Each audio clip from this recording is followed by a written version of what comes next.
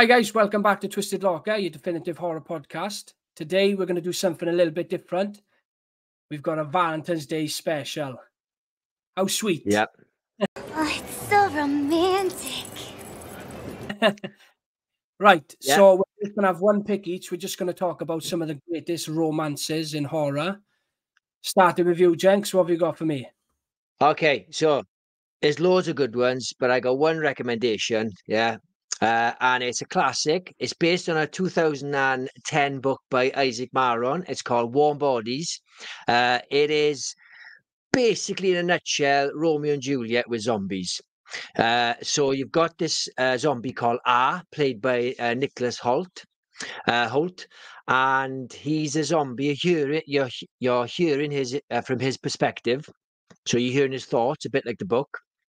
And he's kind of like human in his thoughts, but he's talking about how it's like to be a zombie, being hungry, all this. And you've got these sort of kind of evil zombies called bonies that are so skinny that they become these like some more animalistic zombies, and they're quite aggressive and fast. And he falls in love with a human called Julie, played by Teresa Palmer. And it's very much on the nose with Romeo and Juliet. So his name is R, and she's called Julie. They fall in love.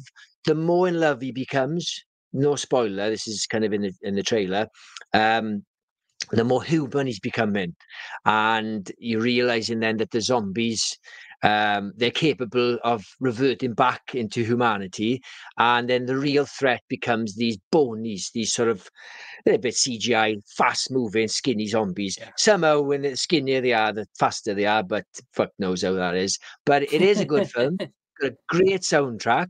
It's a very good book, because I've read the book and I've read his prequel. I forget what the prequel's called now, but I think he's done a couple of other books, but I haven't read that because it's not really a story that should be expanded. It's about a zombie, quirky love story. So a perfect film to watch with your missus. If she hates horror, but she loves Romeo and Juliet and all that shit, she's going to fucking love Warm Bodies. And I give Warm Bodies 4 stars. It's a good film. Nice. What do you got? Good choice. What's your recommendation for your missus? Right. I have got the best love story in cinema history. Street trash. Street trash. Homeless people and whiskey. The greatest love story in the world. Is it Hobo with a shotgun?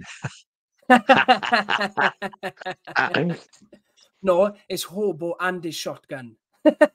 Oh, sorry, Mr. Pedantic. I didn't realize. Yeah, it's a classic. No, it was a play on Lady and the Tramp. Spaghetti dogs. Spaghetti dogs. Right, I'm probably going to cut that bit out when I'm editing the podcast because that went right over your head then. Say your pick. Right. My pick, the greatest love story in cinema history, recognized by everyone in the world. I'm going to go for the beautiful and magnificent Bride of Chucky. Like I said, one of the greatest love stories of all time. You've got the iconic Chucky finally finding love, and how beautiful it is when it blossoms. Nobody makes Swedish meatballs like you, babe. Peachy. Thanks, honey bun. Stop saying fucking beautiful so much. It's Valentine's Day, right? It's disturbing. It's a fucking horror channel. It's not disturbing. It's not.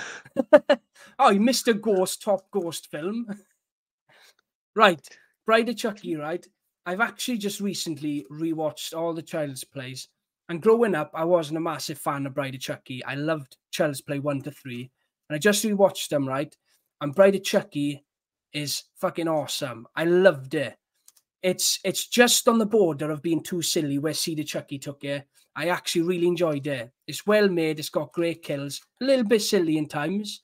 But mainly, it's a love story. Above everything else, right? It's a love story about two people connecting.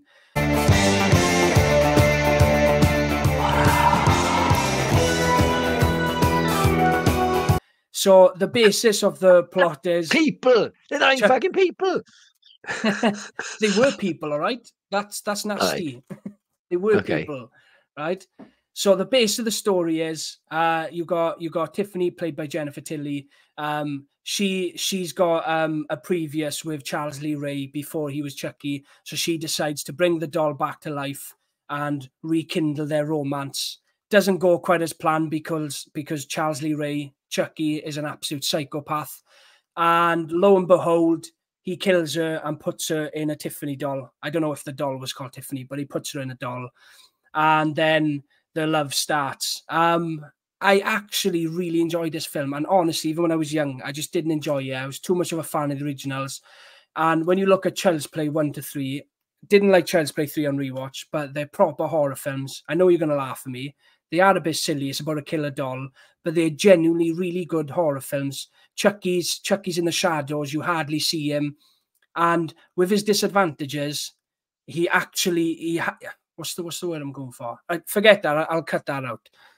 I'm going too much into Child's Play history now. Oh, keep it in. People want to hear how shit this fucking film is.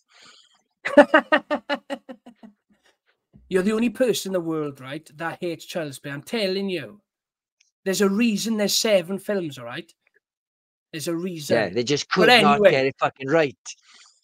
But anyway, that's my pick for the greatest Valentine's Day movie. If you're with your loved ones tonight and you want something nice and sweet to watch, don't bother with Warm Bodies. It's trash. Get Bride of Chucky on, and I got a feeling you might get lucky tonight. Okay, fair play. There we are then, guys. That's all we've got time for today. Just remember, if you enjoyed the video, leave a comment, like, and subscribe. And we hope you have a great, great night. Happy Valentine's Day. Shut up. You had me at hello.